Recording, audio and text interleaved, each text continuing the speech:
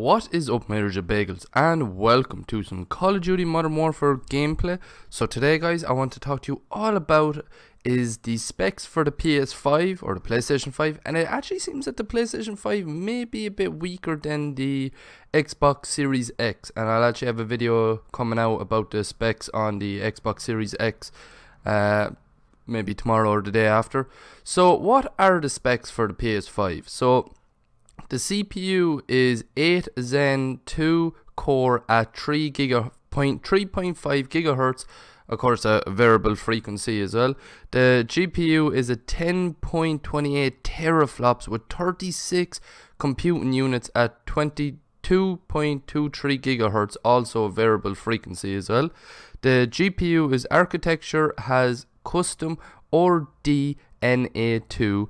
The memory or the interface has 16 gigabytes, GDDR6 or 250 bit. This also comes with a custom 822 gigabyte SSD at launch. Now the PlayStation will also have an expandable storage just like the Xbox Series X.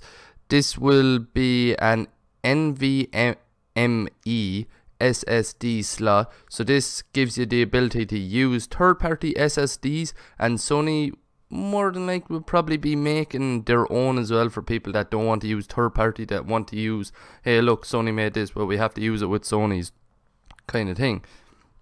Now the PS5 will also support external storage, which is a good help because you actually really need one of these with the PS4, and I definitely think you will probably need one with the PS5 if it just goes absolute crazy with the amount of gigabytes that is in each game. Like Red Dead is over 100, COD is 120 or 116 now, which is just absolutely crazy.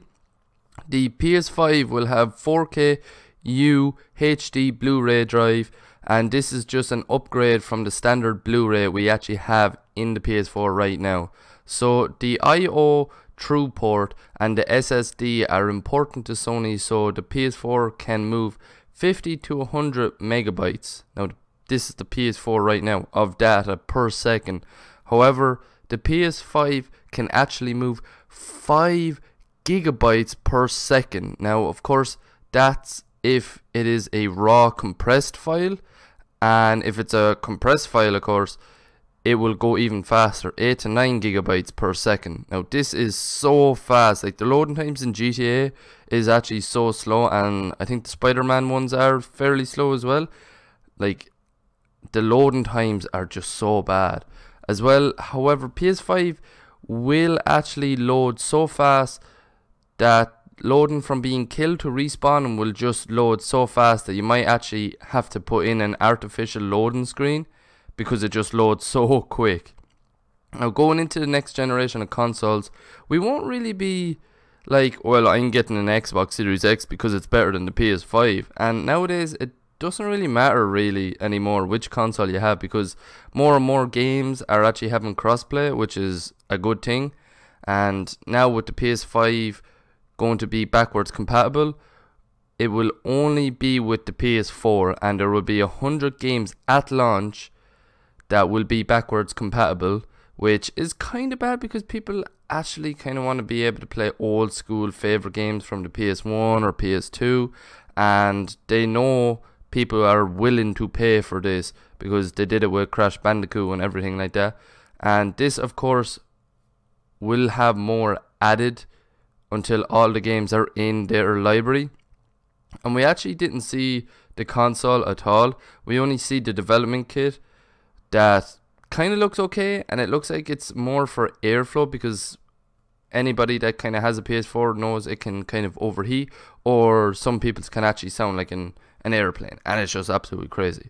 But yeah, this is just a quick video just to go through all the specs and everything like that. I hope you guys did like it. If you did, please hit the like button and then hit the subscribe button. Right beside the subscribe button on YouTube, there is a notification bell. If you hit that, you will stay up to date whenever I upload, or rarely whenever I go live on this channel. I think I did it once. You never know, I might do it sometime soon. If not, then you can go to my Twitch, link in the description below. Once you're there, you can follow me there and hit the notification bell there. And I try and live stream every now and then there now, because Warzone and everything is out, and I might start live streaming some Apex whenever we play that as well.